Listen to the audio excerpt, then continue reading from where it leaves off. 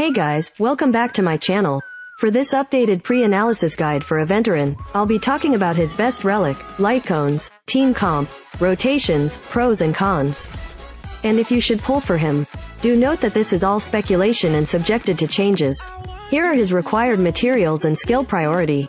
For an overview on his kit, Aventurine is a 2-in-1 unit. From the path of the preservation, he has one of the best survivability in the game, and does even more follow-up attack with FUA units, which gives him a ton of DPS. His tailor-made for follow-up attack units. He would also work for Acheron if you have his signature LC. Other crit DPS units will have little to no benefit from Aventurine. Other than follow-up attack units, it beats the point of pulling for him if you can't put him in the best setup. For his Eidolons, E1 increases crit damage for allies with X effect by X%. The X effect obtained from his trace bonus no longer has a trigger limit. E2 when using basic attack, reduce the target's all-type res by X% for X turns. E4 when triggering his talent's follow-up attacks, Aventurine's defense first increases by X% for X turns. The follow-up attack's hits per action triggered by his talent additionally increases by X. E6. For each ally with shield, the damage dealt by Aventurine increases by X%, up to a maximum of X%. For his best price to performance ratio, it's situational. His E1 is way better than his Sig LC if you're running Topaz and follow-up attack units. For players who are pulling him only for Acheron, his Sig LC is a must with his E2 at max. Wouldn't recommend pulling Aventurine without his LC for Acheron, as Fuxuan would do better. Players should also not forget that Aventurine's best team is with follow-up ATK units. Overall, would recommend F2P players to stick with E0 as is sufficient, especially when we are getting a free S5 light cone tailor-made for him. How to build Aventurine. For the body, you want defense % only. For the boots, you want speed only. Sub-stat priority. The best build would be speed till 147 at max, as much defense % as you can get. Crit damage and some crit rate slightly. Lastly, do not go for HP % or effect res, as it's a dead stat on him. More defense equals better shielding and DPS. Players should aim for speed and crit substats on defense % main stat pieces.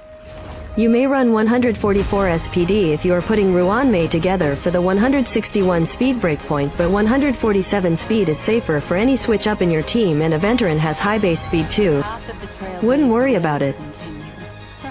Only with Acheron to focus more on his debuffs. Without Ruan Mei may go for a total of 160 or 161 SPD instead, and defense %, do not care about other stats. With Ruan Mei, go for 157 SPD instead, but both are still insanely hard to hit, where players would need triple S tier substats. Recommended to stick with the previous build as it's way harder, but it may perform slightly better. Onto his Relic Set. First place is 2-piece Messenger with 2-piece Grand Duke. Or you can go for the full Rainbow Set with 0 set bonuses, as substat is way more important for Aventurine. Second best is Dead Waters, where it provides 8% crit rate and provides the highest DPS for Aventurine, which is highly recommended for FUA teams. Third is Knight of Purity Palace with the 4-piece bonus for 20% damage absorbed by the shield created by the wearer. The reason why I'm placing this at last place is that even with the 20% bonus shield effect, it only makes a difference for his skill. His talent bonus shield is too little for it to make a difference. Even though it's his best defensive set, it's not worth it, due to energy efficiency, and players pulling for Aventurine who are running with FUA teams will benefit way more hugely from a DPS set. Overall, players should just slap on DPS sets, as Aventurine does not need to care about Relic Set bonus for survivability, as defense % main stat plus LC would be more than sufficient. And now for the Planar Ornament. Main stat for the rope and orb, you want both of them to run defense %. As the more defense you have, the easier your team survives and you deal more damage. You don't need energy regen rope on Aventurine at all due to low ulti cost, and his main energy source comes from his follow-up attack, which activates more with FUA units. Hence I don't recommend players to pull Aventurine for Acheron or other crit DPS units, as his ulti uptime, which can apply to buffs, will have way lower downtime. Aventurine has 3 of Planar Ornament set which he can use. Best in slot is Inert Salsado, especially with FUA units, where the 5% crit rate boost actually helps a ton, plus the damage boost is really neat. Second best in slot is Broken Keel or Fleet of the Ageless, as long as you meet their requirements and have double S tier substats on them.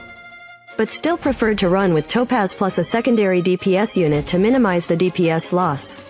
I wouldn't recommend Architects as it's the worst choice. Aventurine can easily hit over 4k defense with 3 defensive main stats with Defense Light Cone and Technique, which is already overkill where 15% defense bonus wouldn't make a difference.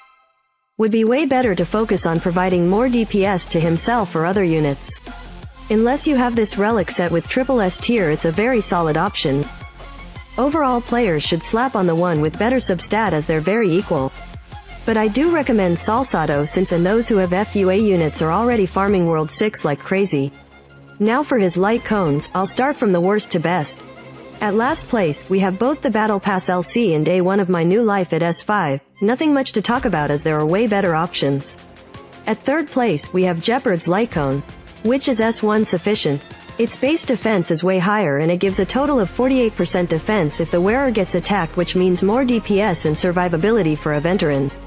Though one minor issue is the extra aggro draw may put Aventurine at risk of losing health by getting hit more often, which results in using more skill points. Still a solid light cone option for Aventurine, but it's better for Fuxuan or other units. Also at third place you may use Topaz Light Cone as a budget option. If you're running a dot team or especially with Acheron, where he's able to apply a debuff from a light cone now, but I recommend it only if you have sufficient defense at lower superimposition, and for the general playstyle this light cone will be at last place. Instead, at second place we have 2 light cones. The new F2 PLC from the mirror gives effect res instead of defense, which is honestly trash for Aventurine, as his kit already gives a ton of effect res and can resist CC from his talent, but the main upside is the 48% damage increase where it only falls slightly behind his SIG LC.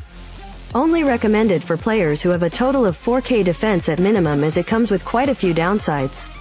The real MVP is the free light cone at S5 that we will be getting, which increases both defense and DMG for the wearer. Without doubt, it's his second best option even over the LC from the mirror shop, as it doesn't come with any drawbacks and it's way easier to build Aventurine with the defense bonus. I highly recommend this LC instead, as the DPS loss is only by a few percent compared to Destiny. After all, Aventurine main priority is keeping your team alive, with more defense equals to lesser skill point usage. At first place, it's his signature LC, increases the wearer's defense by X%. When the wearer provides a shield to an ally, the wearer's crit damage increases by X%, lasting for X turns. When the wearer uses a follow-up attack, there is a X% base chance to increase the DMG taken by the attacked enemy by X%, lasting for X turns. Here are his DPS calculations. It's either 13 or 17% DPS over the event S5 Lightcone. Overall, players should not pull for Aventurine Lightcone, but his E1 instead if they have spare pulls, as the free LC at S5 from the event is more than enough for Aventurine. If you're running him with Acheron, you can pull for his SIG LC instead, though it may be better to pull for Acheron's LC or E2 instead. And now for his team comp, rotations and how his ability works. The best DPS team is with Topaz plus a secondary FUA unit with Ruan Mei. Aventurine is good at 147 speed, but with Ruan Mei you can opt for 144 speed instead. This team comp allows him to do more follow-up attacks with follow-up attacks from other units, especially with Topaz. They're both going to scale each other up way higher. His weaker team would be with Acheron or other crit DPS units, as E0 Aventurine can apply debuff with his ulti, which increases a very tiny amount of crit damage dealt for your allies, which only provides 4% DPS boots, whereas Huo ulti provides 8% DPS instead, and Aventurine ulti uptime would be lower without FUA units. Also, Fuxuan ulti with weakness break is counted as a debuff. For Acheron, Aventurine's signature LC can also apply way more debuffs compared to Topaz LC. Overall, if you're not going to pull for Aventurine's LC, I do not recommend pulling him for Acheron. Though don't get me wrong, he's by far the best sustain with Acheron if he has his SIG LC, just not for other crit DPS units. For Aventurine's pros and cons. Pros: triple S tier unit with follow-up attack units, especially Topaz. Won't get outscaled with Topaz or FUA units. F2P friendly. Comes with a free best in slot S5 light cone. Easy to build. SP positive. Decent animations. One of the best survivability units in the game. Even his Eidolons doesn't need more sustain. Good for events, pure fiction. Drops to S tier without FUA units, even with higher Eidolons, as the only plus point is his survivability. Must have SIG LC to do well for Acheron. So should you pull for Aventurine? If you already have 2 limited 5-star sustains but you are running follow-up attack units, especially Topaz? Yes, without a single doubt. If you're running Acheron with Aventurine Sig LC? Yes. If you're running other crit DPS units? No, it's pretty bad. If you like his design? Yes. And that's it for this guide.